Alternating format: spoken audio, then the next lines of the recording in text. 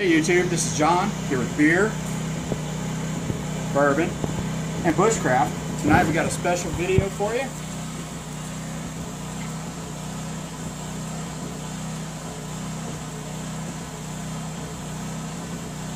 The weather's finally turned here in Kentucky, so we're out at the forge tonight.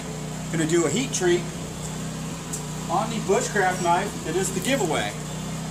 See, I've got it fully forged out, got the preliminary grind done on it, stabilized the metal, and it's ready for heat treat.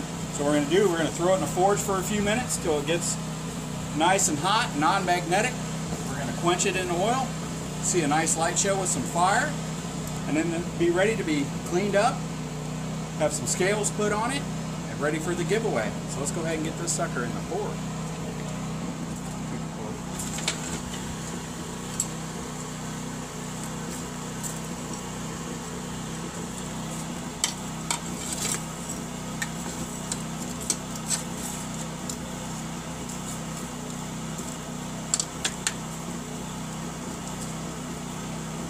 You can see this forge is nice and hot.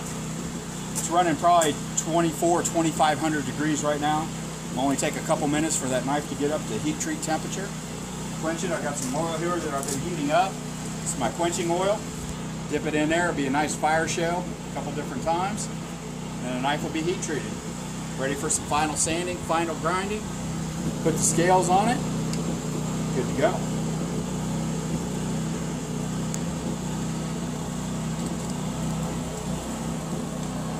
Getting close.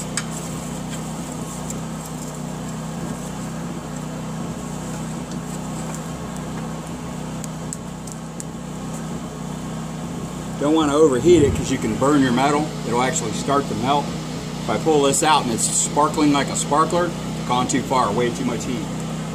Got to be careful with it. Keep a good eye on it. Tip a little bit more. You want a nice bright orange glow. At that point the metal becomes non-magnetic, the molecules start to align, kind of like that there, and it's ready for heat treat. And once you quench it quickly, it'll harden the steel so it'll hold a nice edge.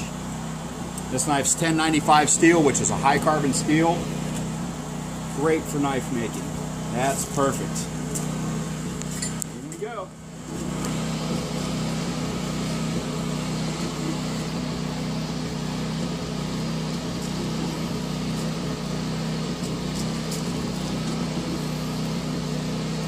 Oh yeah.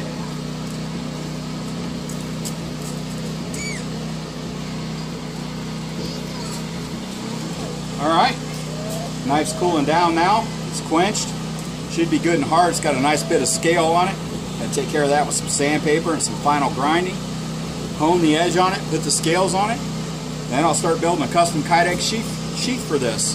Remember, at 100 subscribers, one of you is going to win this hand-forged knife. And you actually get to see part of the process here. I'll probably shoot another video when I'm making the Kydex sheath for it, because that thing's going to be outstanding. So until next time, I'm John, beer, bourbon, and bushcraft. Remember to like, comment, and subscribe. See ya.